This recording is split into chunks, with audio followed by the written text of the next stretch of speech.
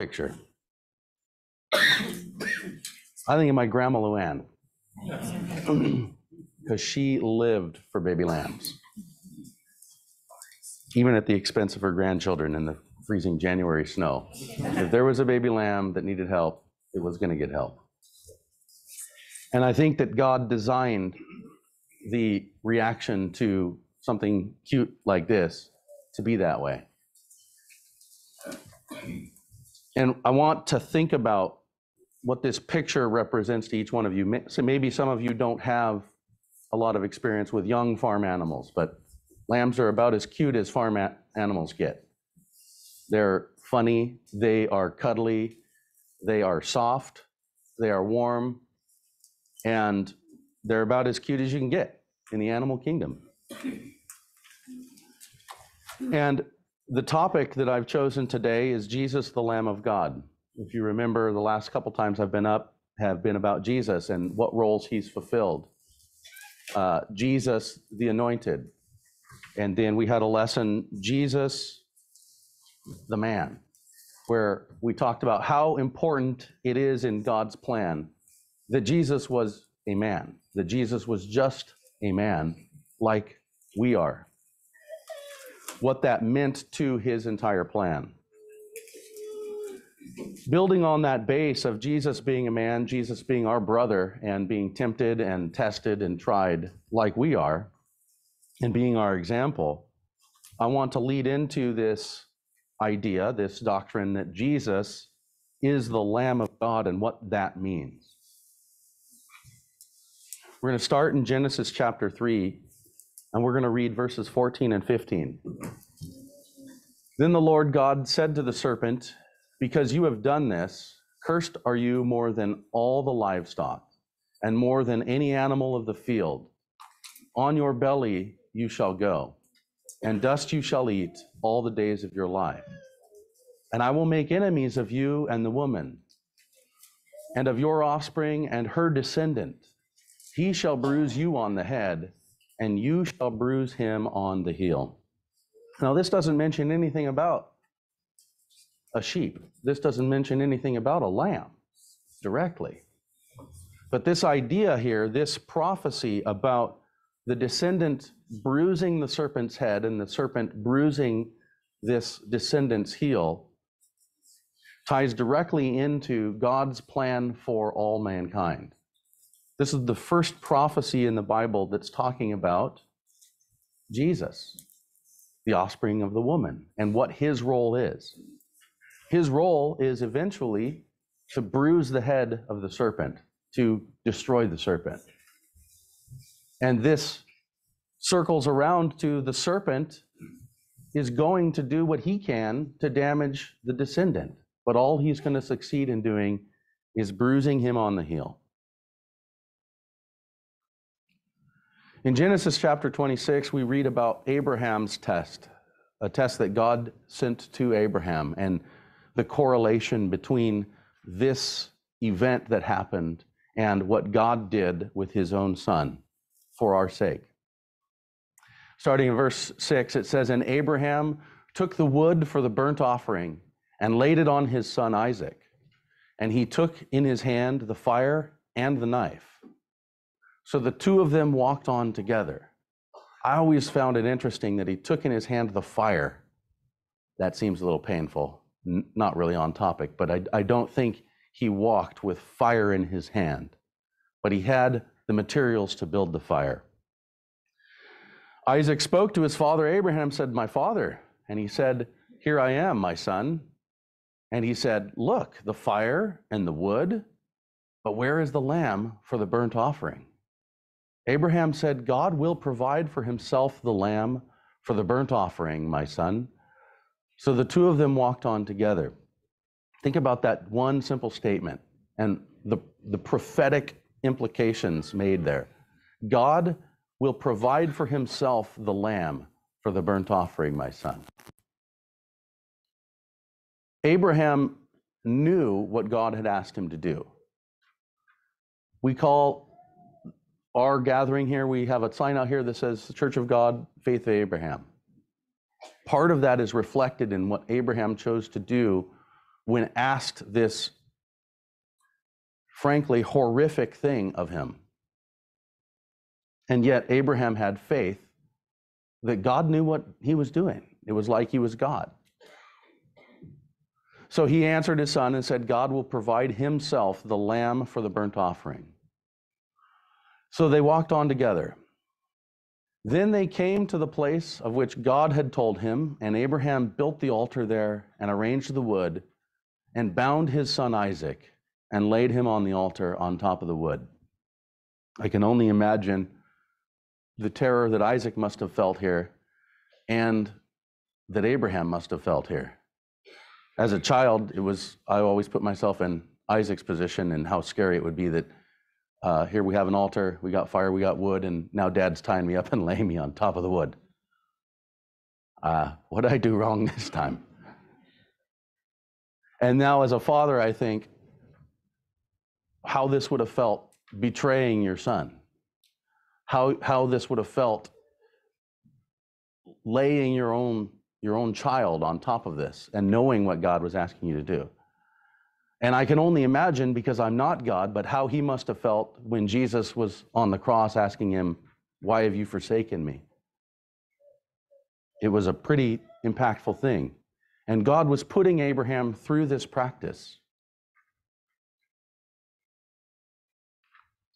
And Abraham reached out with his hand and took the knife to slaughter his son. But the angel of the Lord called to him from heaven and said, Abraham, Abraham. And he said, here am I. He said, do not reach out your hand against the boy, and do not do anything to him. For now I know that you fear God, since you have not withheld your son, your only son, from me. Then Abraham raised his eyes and looked, and beheld, behind him was a ram caught in the thicket by its horns. And Abraham went and took the ram and offered it up as a burnt offering in the place of his son. And Abraham named that place, the Lord will provide, as it is said to this day, on the mountain of the Lord it will be provided. So God will provide himself a lamb. Abraham told Isaac this. I believe that this is a prophecy for all mankind, much like the offspring that will bruise the serpent's head and the serpent will bruise his heel. What we know is that God did not hold back. God did follow through with sacrificing his own son. Continuing on, then the angel of the Lord called to Abraham a second time from heaven, and he said, by myself I have sworn, declares the Lord, because you have done this thing and have not withheld your son, your only son. Indeed, I will greatly bless you, and I will greatly multiply your seed as the stars of the heavens and as the sand which is on the seashore. And your seed shall possess the gate of their enemies, and in your seed all the nations of the earth shall be blessed, because you have obeyed my voice.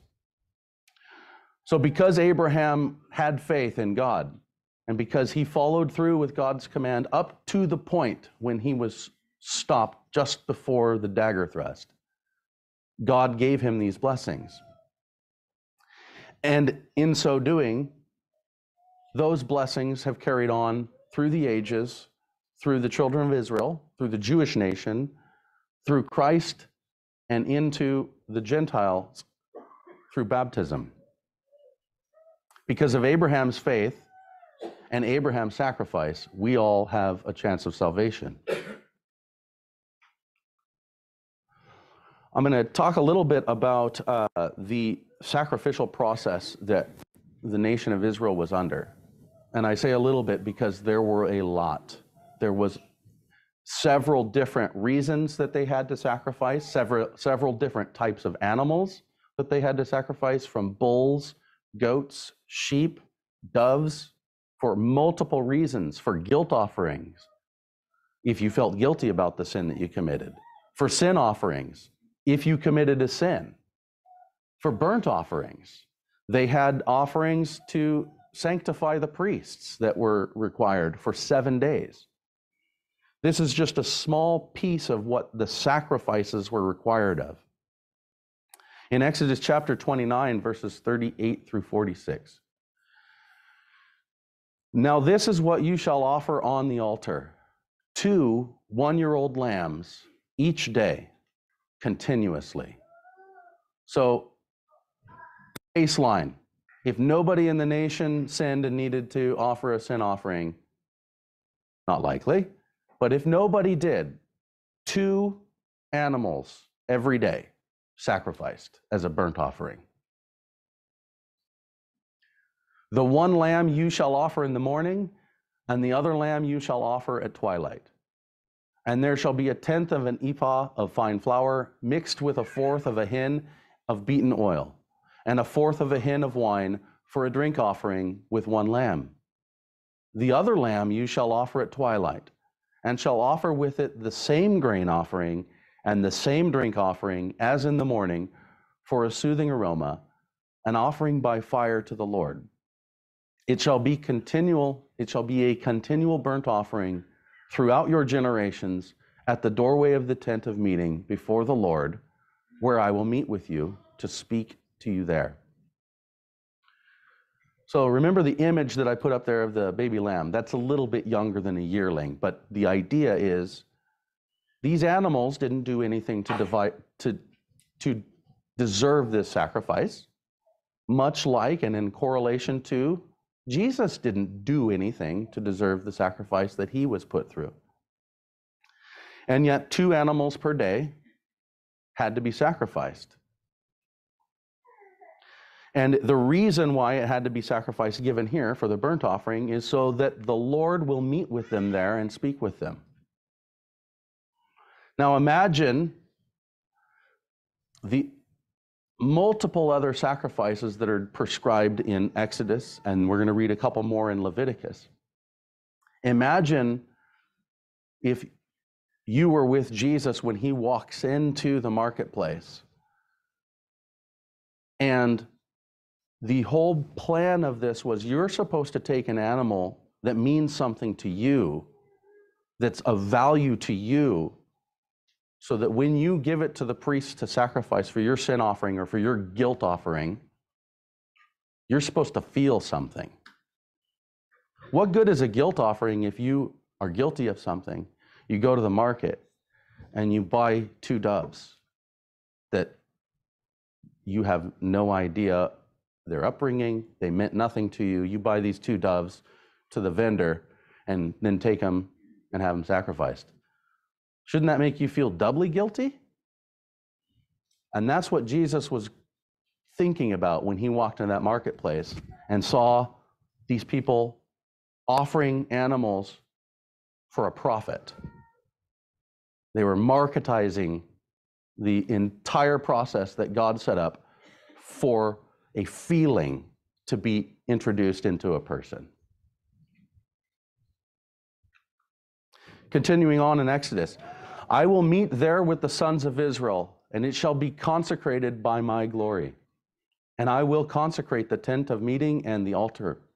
And I will also consecrate Aaron and his sons to serve as priests to me.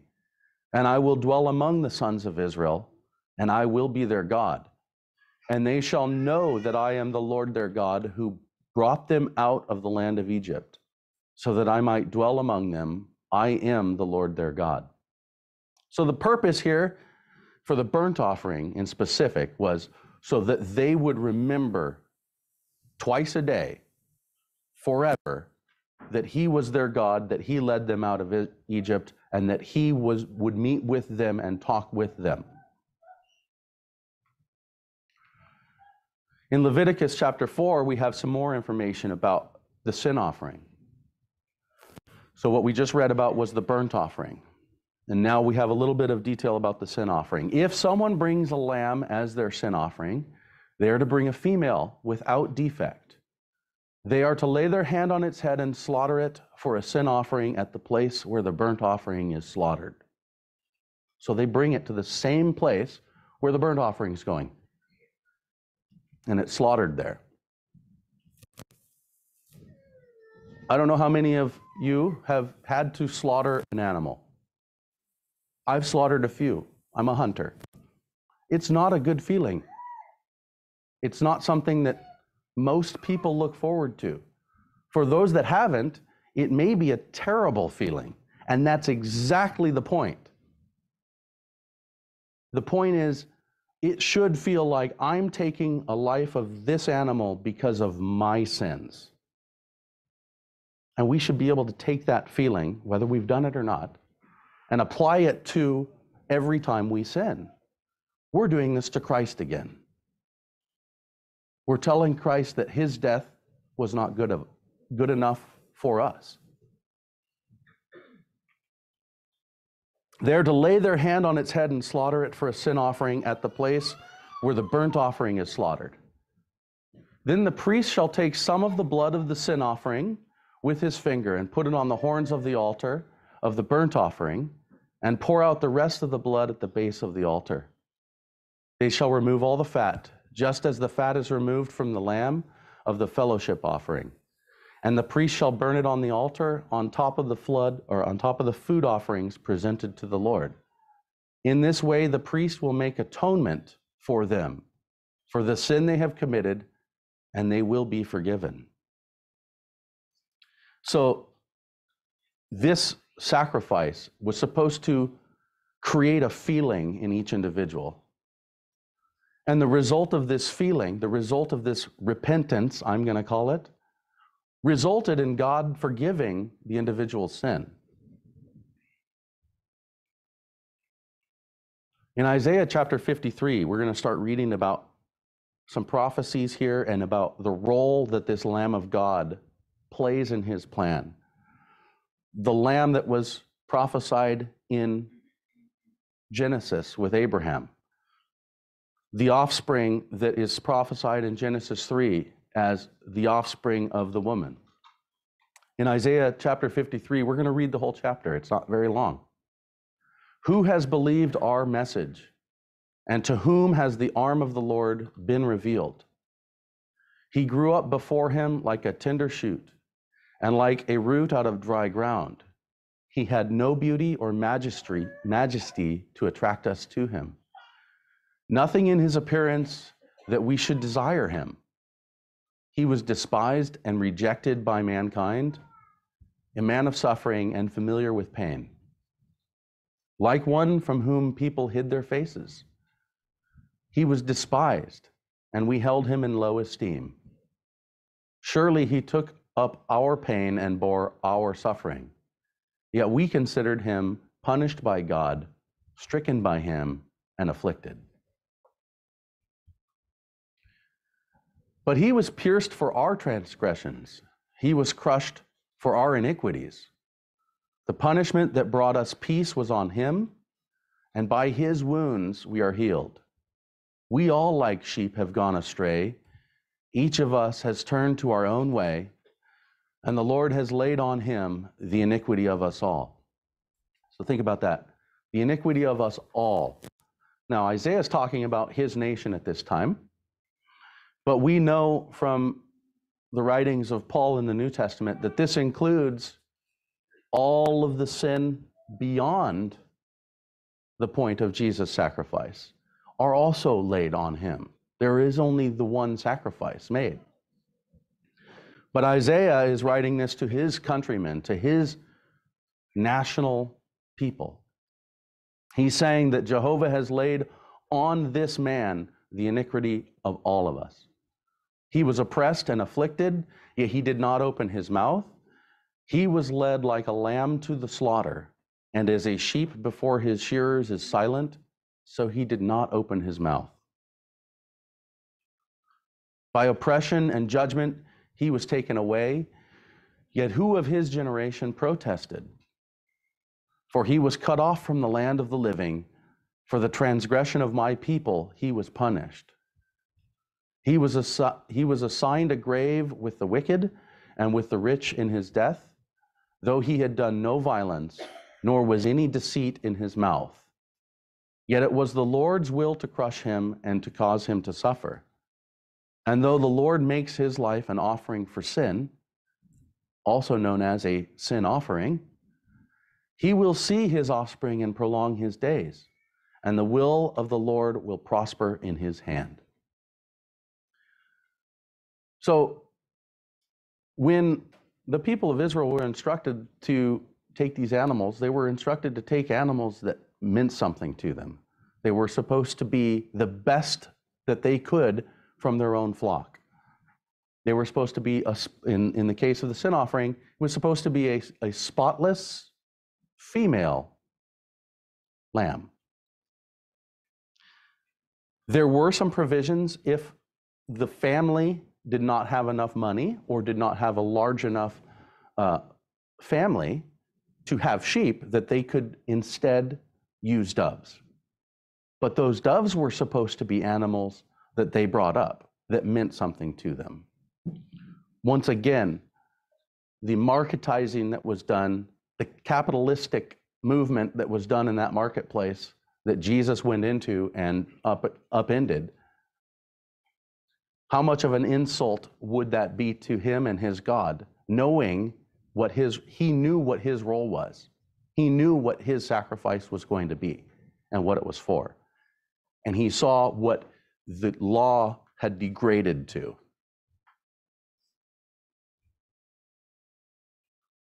In Hebrews chapter 10, we're going to read some words here that Paul writes after the fact, after Jesus has died, after he was sacrificed for the sins of all.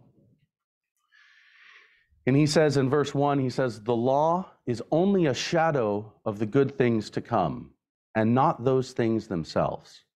So the law, the sacrifice of the animals, was a shadow of what was to come. It was a shadow of the true lamb, the sacrificial lamb of God. It wasn't the real thing. It was supposed to symbolize to those people what had to be done in order to have forgiveness, in order to cover sin. All have sinned and come short of the glory of God. And without death, there can be no forgiveness. So this shadow of things to come was supposed to teach people something until the full sacrifice of the Lamb of God. Paul continues and says, "For this reason, the law can never, by the same sacrifices which they offer continually every year, make those who approach perfect." So even if this process had been done perfectly, even if it hadn't degraded to purchasing the animals that you were going to sacrifice, even if it hadn't degraded to people not really thinking about their sins, just going through the motions. Now, does that sound like maybe something that might affect us, just going through the motions? I know that sometimes when I sin and I know it, for a period afterwards, I'm too embarrassed to ask for forgiveness. I know that I have to get over myself and I have to move forward and I have to ask for that forgiveness. But I know that there's feelings in me going, I don't think I'm worthy to. I don't think I'm worthy to even ask God to forgive me because I've done this sin now 5 times and I'm supposed to be getting better. And what God tells us is every day these people had to go through these motions. We have to do the same thing. And I know that a lot of the time we'll stand up here and we'll talk about how the nation of Israel lost their vision and lost their hearing and lost their fervor for doing what was right. But I think it's critically important to realize that we are of the exact same race. We are of the exact same caste. We're Adam's offspring, and we can fall into that same trap. So we have to make it a practice to feel the way that God wants us to feel, and to go through the motions, and to go through that experience when we ask for forgiveness, and to be sincere.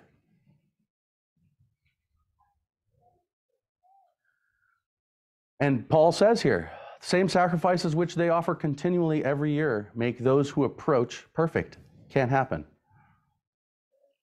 We've already sinned. We can't be made perfect. But that does not mean God just says, okay, then stop trying. God still expects forward motion. Otherwise, wouldn't they have stopped being offered? For the worshipers would have been cleansed once for all, and would no longer have felt guilty for their sins. But in those sacrifices, there is a reminder of sins every year, because it is impossible for the blood of bulls and goats to take away sins. Therefore, when he comes into the world, he says, sacrifice and offering you did not desire, but a body you prepared for me. Does it sound right? Same thing that Abraham said. God will provide a lamb. God will provide the sacrifice. With burnt offerings and sin offerings, you were not pleased.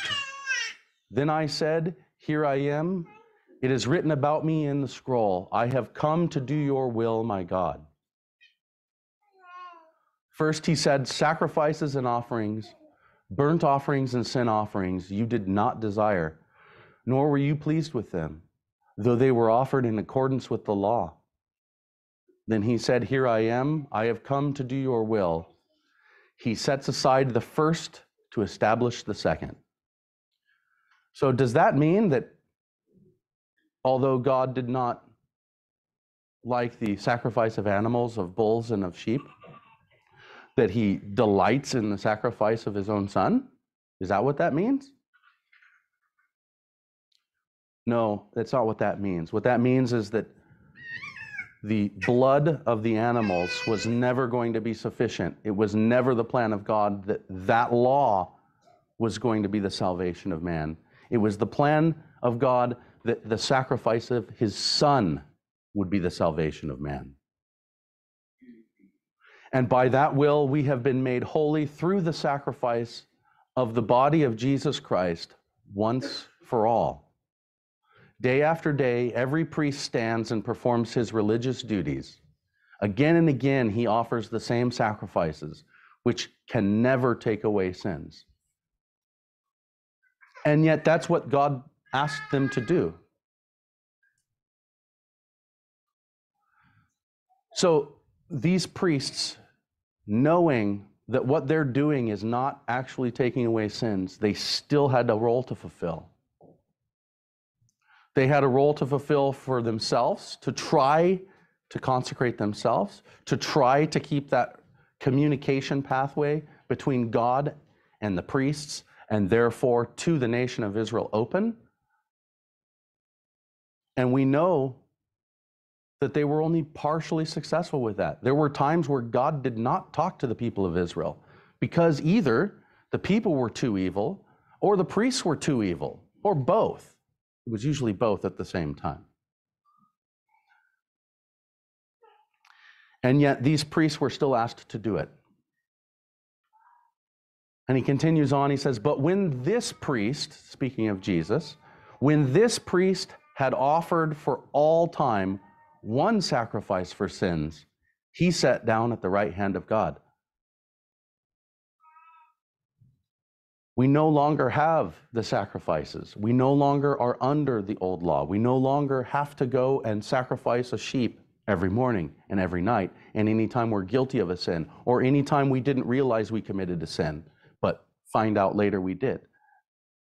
And praise God, we don't have to do that anymore. Praise God that he gave his only son as a sacrifice for our sins.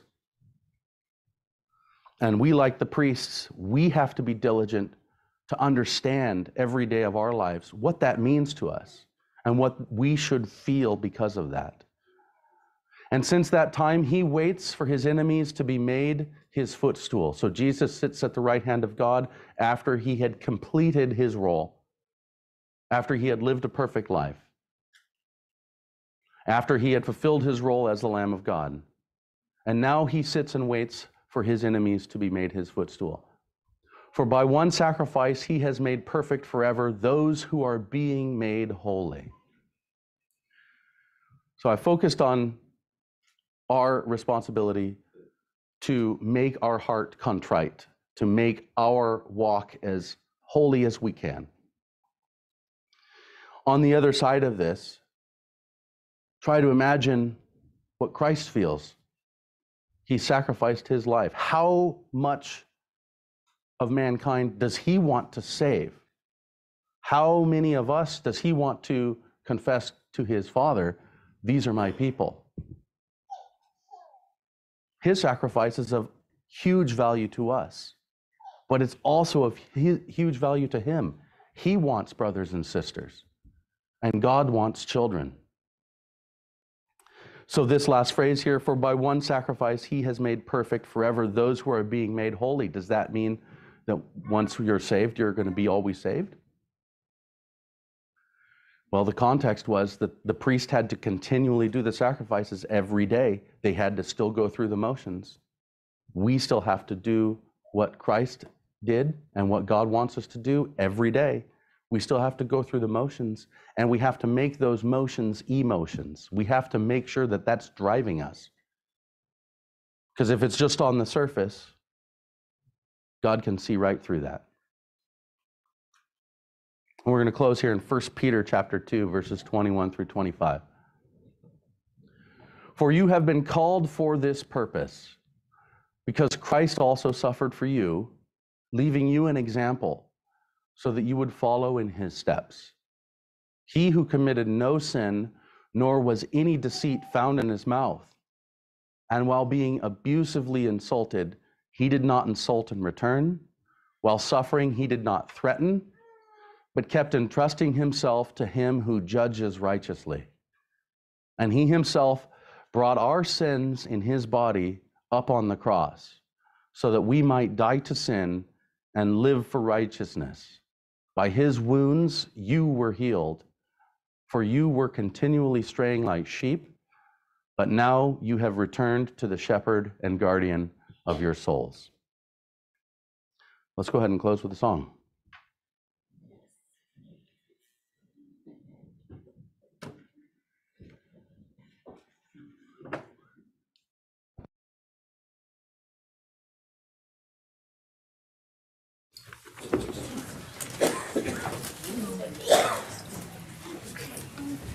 Let's close with song number 17, Alone. Number 17.